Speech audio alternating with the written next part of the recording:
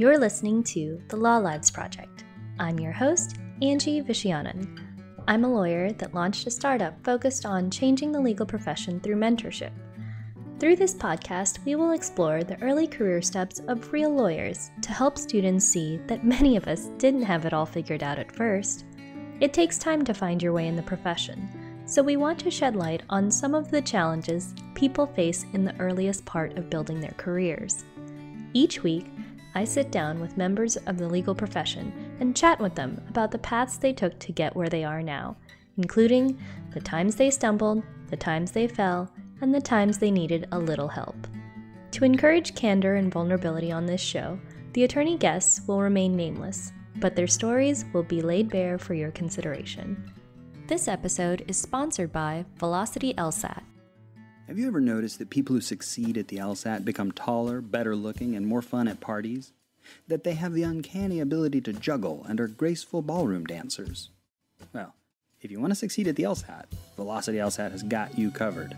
Velocity is the online video course taught by me, Dave Hall, the guy with all the 180s. At Velocity, we guarantee you'll hit the 99th percentile or improve by at least 10 points, or we'll keep working with you until you do. Law Lives listeners can get half off your first month's installment or $100 off of a year's subscription. Just enter code LAWLIVES, LAWLIVES, all one word, at checkout. Enroll, get more details, and get our contact info at velocitylsat.com. Today I'll be chatting with a state civil court trial judge. We'll be discussing his career path from law school to working as a litigator before being elected to his current position. We'll also touch on some of the roles and responsibilities of a civil trial court judge. Let's get started. Can you tell me what were the reasons you chose to go to law school? I've wanted to be a lawyer since I was in the third grade. The only other thing I ever wanted to do was to play professional baseball. When I was barely coming into awareness of what was going on in the world, I understood that lawyers were at the vanguard, the civil rights movement, trying to make this country live up to its promise. I tell young people who are thinking about law school that lawyers help people. That's what they do for a living. I think that it's a calling more than even a profession, certainly more than a job, to be of service to other folks. So that's why. Thank you. You're welcome. How did you pick which law school you wanted to attend? I got into Harvard Law School. That seemed to make it pretty easy. What were a few things that you wish that you knew before attending law school? I don't know that there's anything that I wish I knew that would have made law school easier for me. And I think that's the thrust of your question. Law school is a grind. Law school is a part of the rite of passage. If you want to be a lawyer, it is something that you just have to do. There are some schools that do a better job of teaching it. There are some schools that make it easier for folks to go through, but it is just one of those rites of passage. So I don't think that knowing more about my professors would have made a difference. I think one would have more options getting to know some professors better. And so if I were counseling a young person thinking about law school, I would probably suggest find some professors who have interests that you think align with yours, or have had a life experience that you think is where you want to go. For example, if you think that when you start law school you want to be in government service, seek out a professor who's had experience in government service. That can help you negotiate along once you get through with law school. Did you have any particular practice area in mind? Oh, God, no, of course not. Of course not. Very few people do. I ended up spending much of my practice representing school districts, which is a fairly narrow niche. There was no course in school law when I was in law school. In fact, it probably is. I'm sure there is not at my alma mater today. But they say people plan and God laughs. I had ideas of what I was going to do when I started law school and where I was going to be afterwards. None of that was the path that I ended up finding, and I'm pretty glad it's worked out the way it has. And do you feel like you made the right choice for law school, or would you have picked a different school? I guess if I never wanted to graduate, I should have chosen the University of Hawaii. But other than that, no, I've got no complaints about where I went to law school. Did you participate in any extracurricular activities like moot court or law review or clinics while you were in law school that you felt were particularly valuable for your career? Yeah, I did what was then a very controversial pilot program called Introduction to Advocacy my third year, which really wasn't extracurricular because you got 10 credit hours of the 13 that you needed for a semester for this one course. It let young lawyers be supervised third-year law students. It was taught by lawyers and judges. And actually, I've been on the guest faculty for that program for almost 20 years. And they would actually go to court and try cases. So the day that I graduated law school, I had about 8 or 9 real trials, having been completed by me as first chair. It was the best thing that I did in law school. That's amazing. Did you do any other extracurricular activities that you really enjoyed or thought would also be beneficial for students? I played sports. I'm not sure how beneficial that was. Probably help keep your sanity. Well, law school back then was designed to occupy all of your waking hours. So there were a few things that we were committed to do that were ancillary or maybe tertiary to actually studying and doing what you do in law school. What jobs, internships, or activities did you do in the summer between your 1L and 2L years? After my first year, I was in the Office of General Counsel at the Central Intelligence Agency. After my second year of law school, I did the traditional clerkships, one at a firm in Houston, one at a firm in Boston. Did you get to be in more than one practice area, or? No. I knew I wanted to do litigation. Okay. So for me, there was no need to try tax or corporate or any other area of law. And how did you apply for those clerkships? Was it through on-campus interviewing or on your own? I did what you all now call OCA, on-campus interviewing, which is just the routine for every law student. Do you remember what the interview process was like? It was very routine. You selected firms for whatever reason you did. When a law firm appeared on campus, when they announced they were coming on campus, there's a finite window. Maybe 3 or 4 days, it might have been a week, and they would say, we are interviewing on this day, and every student had the right to sign up for an assigned allotted time slot. And you just went, you interviewed. If they liked you, they invited you to come to the firm. Did you have any callbacks? Yeah, I had my share. How did you apply for your post-law school position, your first post? One of the firms after second year, I came to Cambridge, was a Dallas firm. I was contemplating coming back to Texas among 2 or 3 other options, and I interviewed with them. So the firm had a lot of people in it who were very politically active, and there was a lot of buzz in the firm talking about different races. So I'd be interviewing with one fellow, and we'd be talking about the Senate race in Massachusetts. We'd be talk with another fellow about an interest in the Senate race in New York. And the firm had a lot of political dynamism about it. So we found a nice little commonality.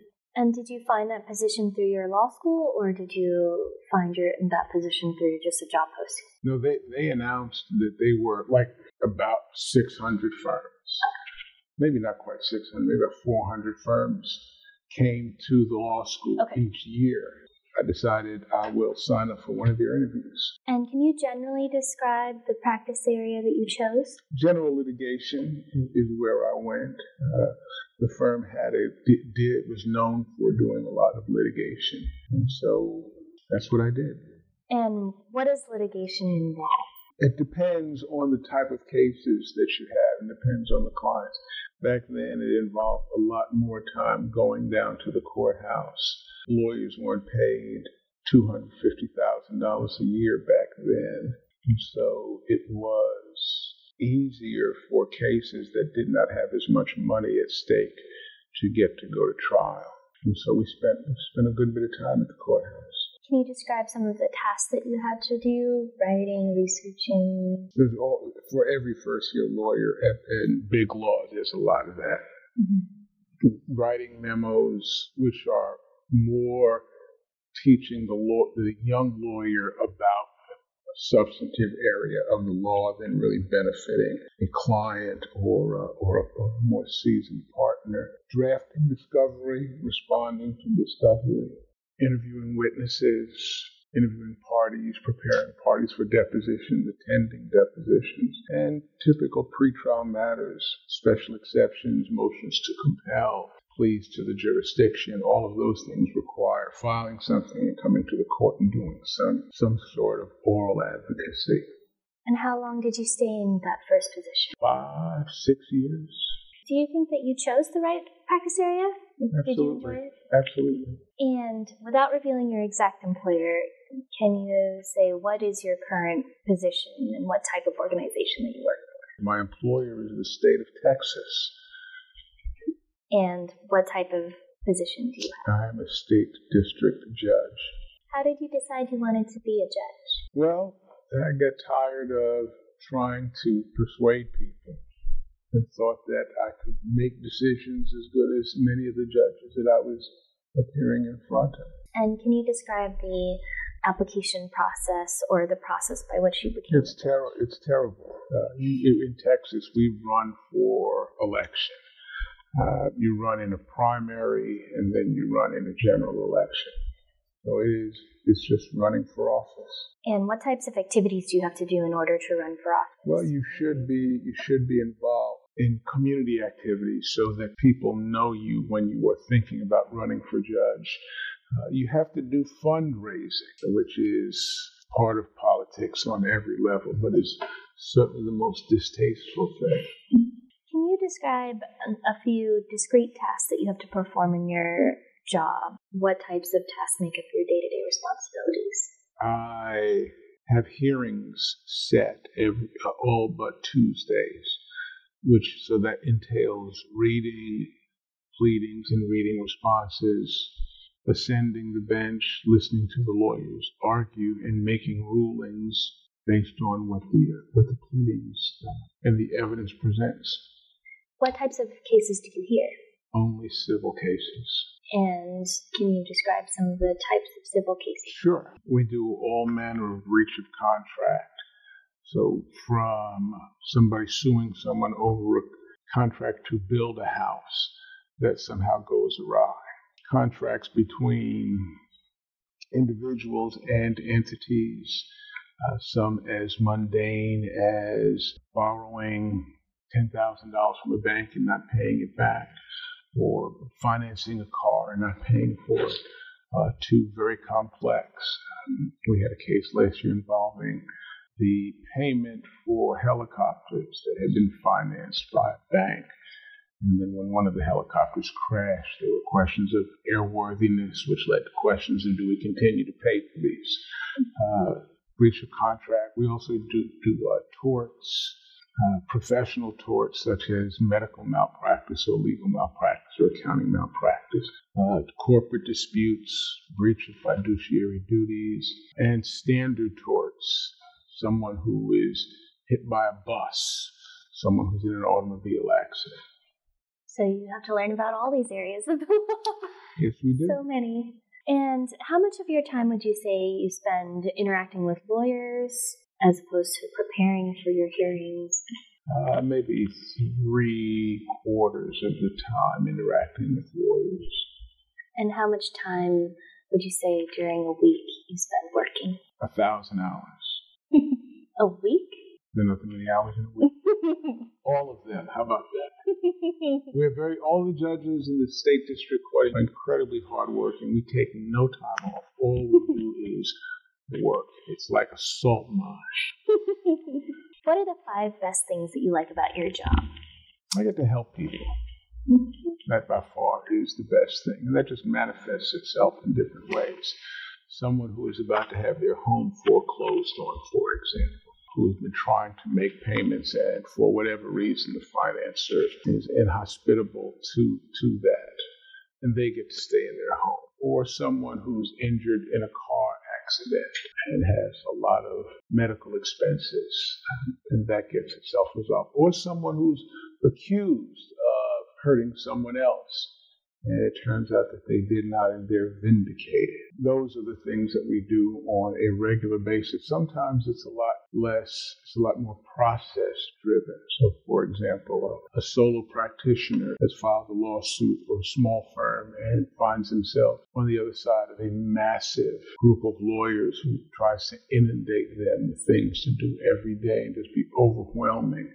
We don't see it as much as we did years ago, but the Rambo style of litigation, scorched earth litigation, where the only thing that mattered was being able to beat the other side into submission. Seeing something like that and being able to prevent that from happening. And what are the worst things about your job that you don't enjoy? Running for office.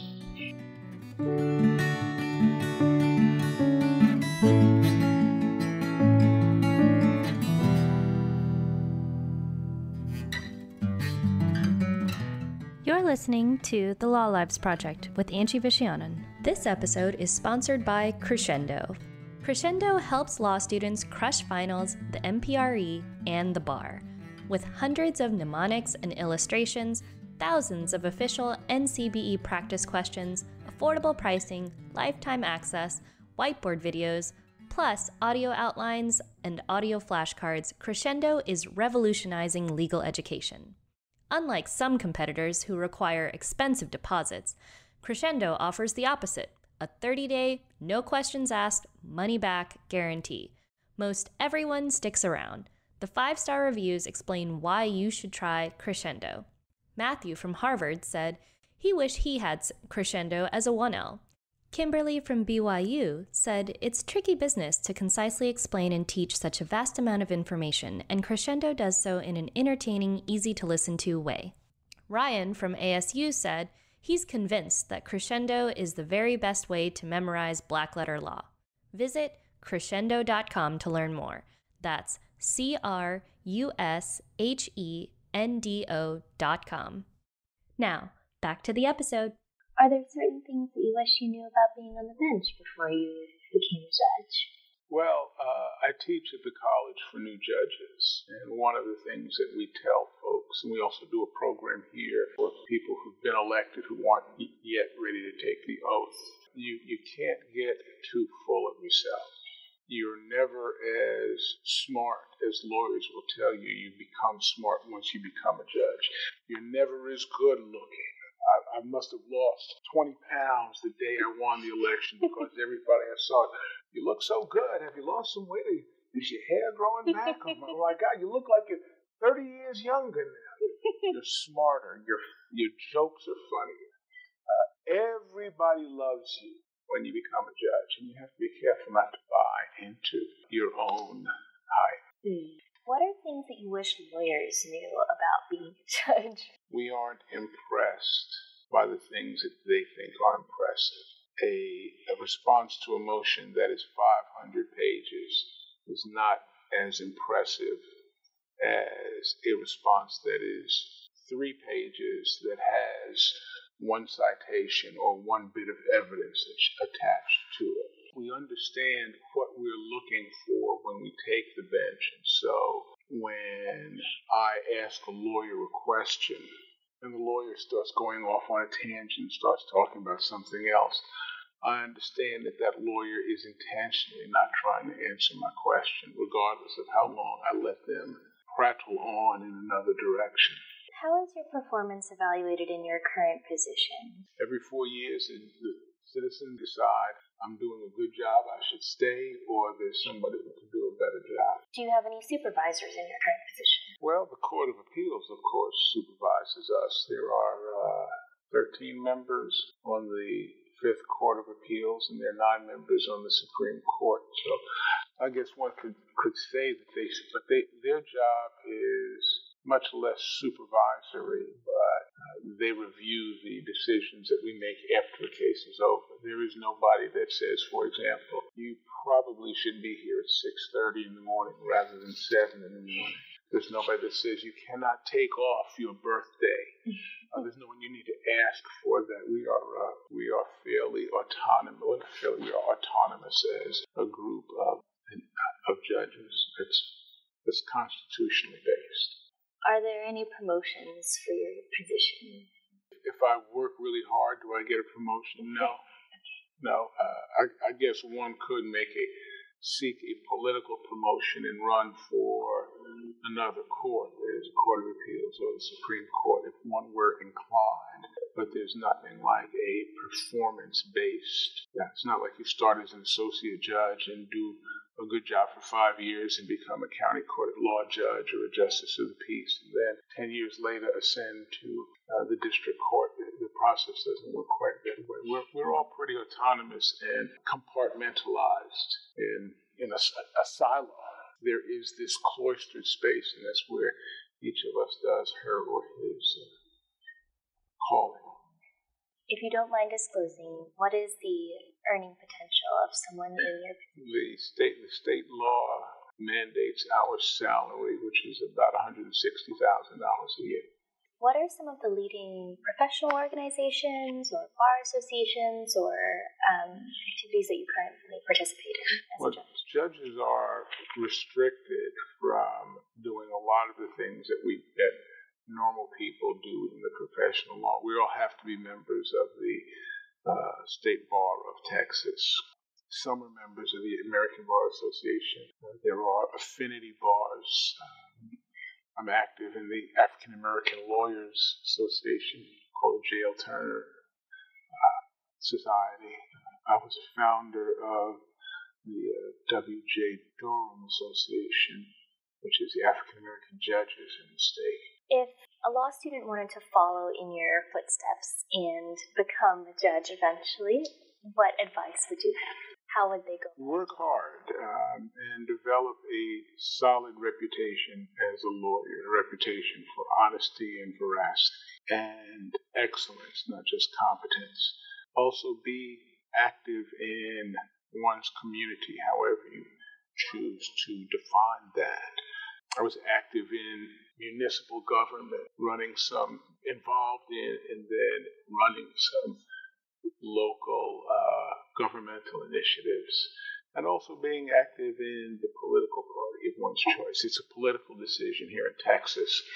Judges are elected as a part of the partisan electoral process, so we run as Democrats or as Republicans. So being active in the party makes it more likely than not that one will ultimately receive the party's blessing via the primary. Can you describe how you go about getting the party's support? Assuming you are active in all of those things, if there is in my case, this bench became vacant because the judge who sat here decided to run for another office. I spoke to other elected officials in the legislature and in Dallas County. I expressed an interest and was fortunate that many of those who have people who listen to them endorsed my candidacy for judge. I ran in a primary that started with 4 people. A couple dropped by the wayside. I won the primary and then won the general election. What are some things that law students can do to meet or network with other people in your type of position? Show up at the courthouse. I talk to, when the trial day or the hearings are over, every now and again I have law students who are interested in what we're doing, who just want to talk. For the most part, we're all pretty approachable. We are glad to talk with young law students who are interested in this career. Can you tell me what your ethnicity is? Yes, I can. I'm African American. Have you ever faced any particular challenges being African American? Who of us has not? Of course I have.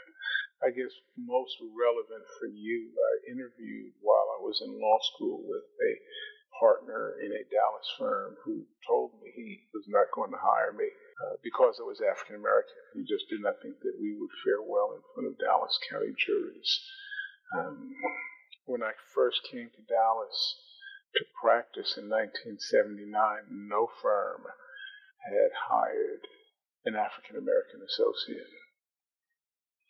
Do you think that the legal industry has improved as a whole for African Americans? Well, I used to say when I was in management in my law firm, when we would evaluate partners, some people would say, well, I'm doing better, I'm improving. There's a big difference between improving and doing well. So while the situation certainly has improved, it's still terrible.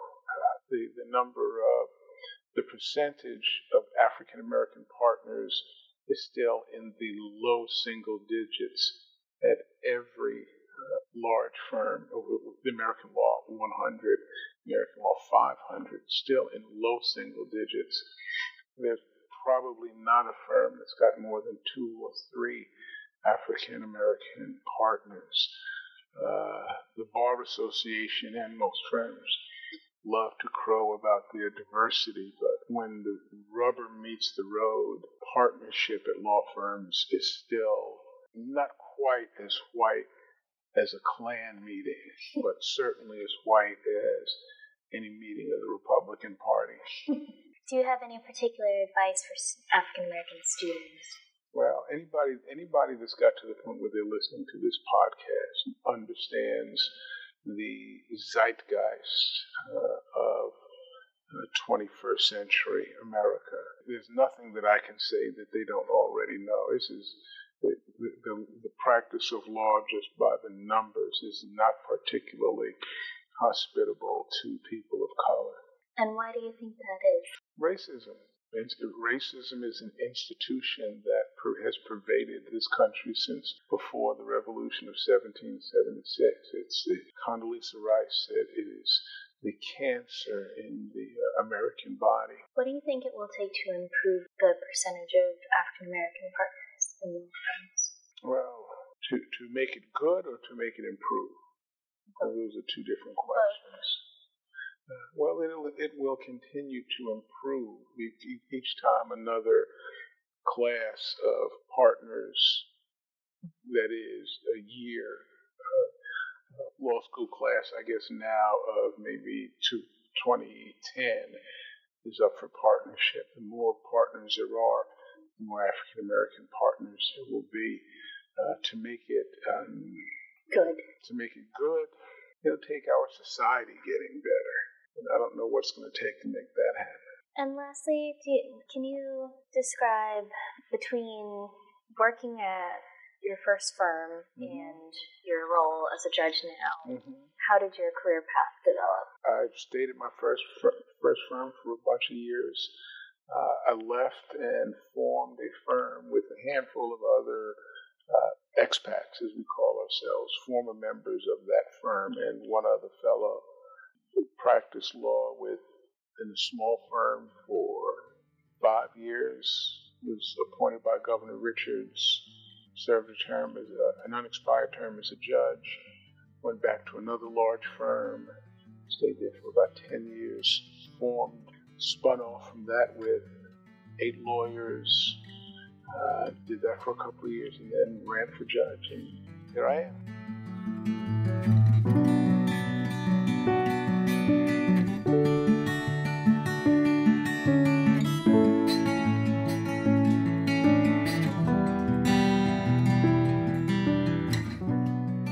All right, everyone, that's it for today.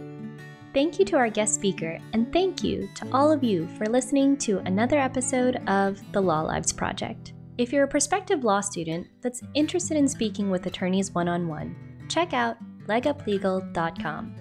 Legup Legal is an online mentoring platform that connects prospective law students with attorney mentors. Sign up for a membership today to learn more about the practice of law and see if it's a good fit for you. If you enjoyed this episode, I would appreciate it if you left a review on iTunes or any other platform that you're listening on. If you have any questions or comments about anything you heard on the podcast, or if you have ideas for guest speakers, please contact me by emailing me and my team at info@leguplegal.com. Thanks again, and don't forget to tune in next week.